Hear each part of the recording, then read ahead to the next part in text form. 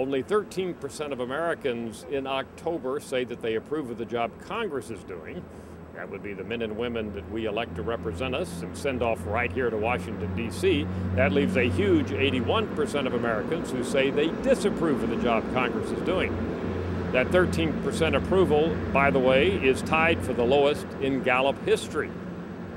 Sometimes we get tired of pointing out just how negative Americans are about their government, but this Congress approval measure is certainly one clear indicator of it. It's been 13% a couple of other points in time, and again, that's as low as it's ever gotten.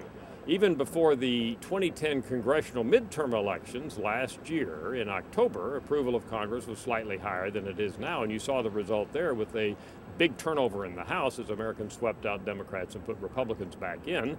The question is, politically, if Congress approval stays this low, will we see a similar turnover come the election next year? That is 2012. We'll have to wait and see. Clearly, the economy is driving part of this very low approval rating for Congress. We can look back in time and find a couple of other points where Americans were really depressed and negative about the economy.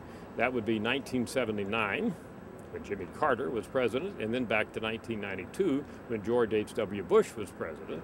And in these instances, Gallup didn't measure Congress approval very frequently, but the couple of times we did, found Congress job approval in the teens, but still not as low then as it is now by a few points.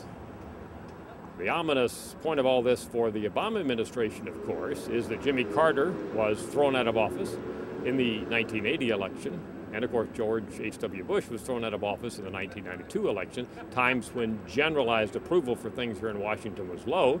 We'll have to wait and see what this means not only for President Obama next year, but as I mentioned, what it will mean for the congressional and senatorial elections in November of 2012.